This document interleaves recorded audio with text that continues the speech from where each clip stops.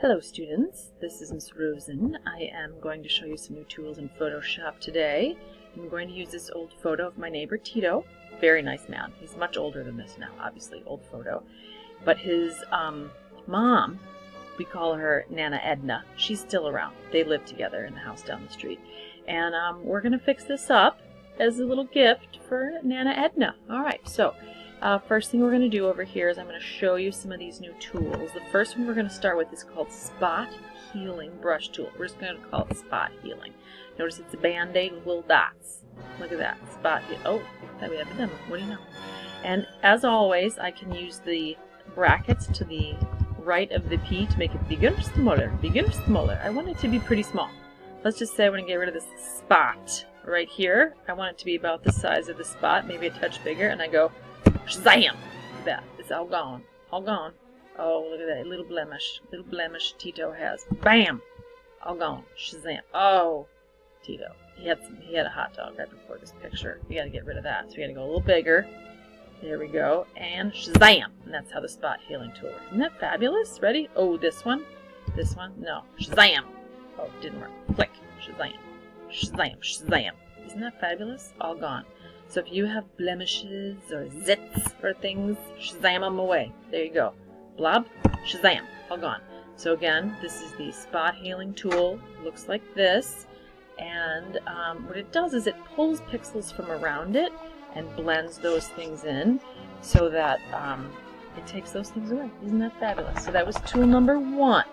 Tool number 2 I'm going to show you is underneath there. So I right click on that.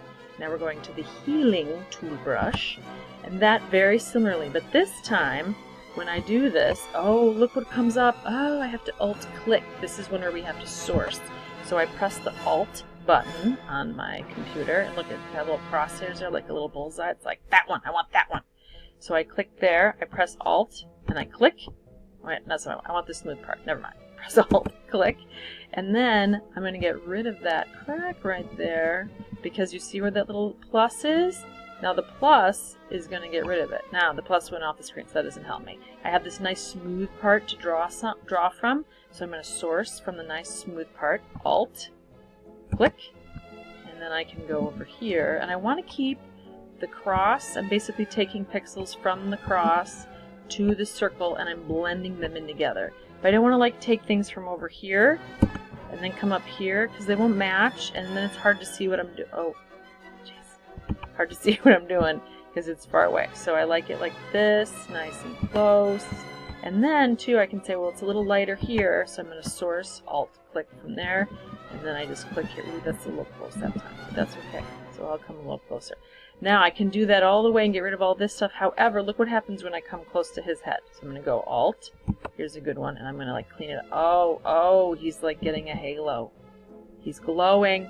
Don't like it. So I'm going to do Control Z on a Dell or Command Z on a Mac, and get rid of that. That's no good. I don't want that. I want to keep his hair where it's at. So healing tool, fabulous for smooth areas. Don't forget to source by hitting alt.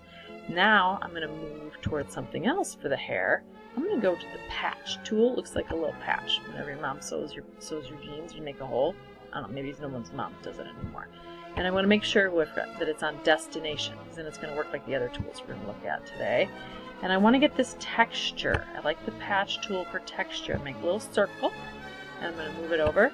And look, I put it in there. Then I'm going to go Command or Control D, which will deselect. And look, his hair, it's like staying that nice texture. I got it. So I'm going to go over here. I'm going to select some nice, I don't want that one. Let's deselect that. I don't want that little break right there. I almost got it again. And then I'm going to move it over. And let's deselect. Oh, look at that. See, that's how cool hair is supposed to look when you're Tito. And you're, let's see, how's that look? Not the best. I might undo. Undo, Control Z takes that piece out. Actually, that was going to deselect that. I can do Control Alt Z, and it goes back a couple steps. So maybe now I'm going to go here. Let's take this spot and move that over. See if I like how that looks better. And it is going to kind of blend. Control D to select. Oh, see, that's working better. The different textures together around the edges. So I can keep going with his hair here. And I take my circle, move it over, get rid of that line, check it out. Yeah, sure. Let me get rid of that dark spot right there so it blends in a little better. Deselect. Oh, see, that's better. It's getting a nice hairdo. I could keep going with that, but I want to show you the next tool. So that was patch. Great for textures. Needs to be sourced. I'm on destination mode to do that. Got it? Got it? Good, good, good. Now, something new, the clone tool. I'm going to right-click on the clone tool so I see where it says clone stamp tool. Go away. I'm doing the tutorial, not you.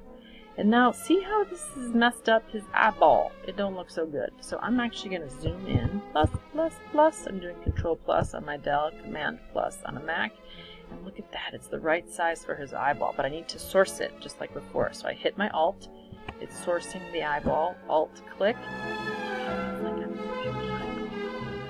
The eyeball goes there. Click. He has two normal-looking eyeballs. Isn't that fabulous? So I could source right here too.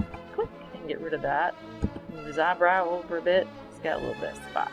Maybe I'll just kind of put something there too to make it more even. Now I do have a crease on here. So notice I'm sourcing details.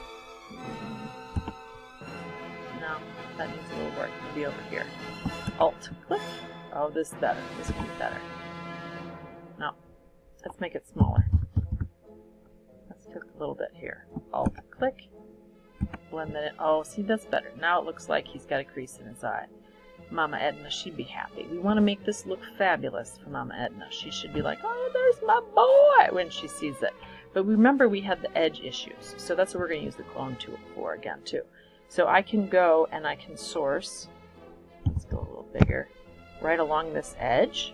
Alt, click. And I can move down. Oh, that's too far up. Let's undo that.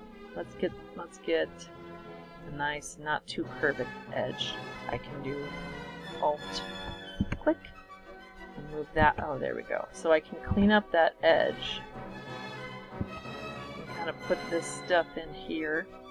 I'm going to do some texturizing here. I'm going to go back up here and do my patch tool. There we go. And bring this down so I can see what I'm doing there. There we go. Let's select. So I would kind of fix up his hair, but anytime I want to do an edge, let's go back to clone. I could do that edge and make it nice and even right there too. So I can not get that fuzzy look I had before, but I can do Alt, select that edge, and then I can kind of put those things in there. So I get the nice clean edge. Let's go, and I can fix up his hair. I can get this edge. Let's see, maybe a spot tool here. But what I'd like you to do now is it's going to be your, oh, this is nice. It's going to be your job to fix up Tito. Whatever you gotta do so that Mama Edna would be proud. We want to make her cry when she sees her baby looking like he was back in the day. So using your spot healing, your healing, the patch, all underneath here, and they all work together because they all pull other pixels in around it to make it work. When you don't want it to pull pixels and make things fuzzy, then you want to clone. Okay? All of them have to be sourced except for the spot. And there you go.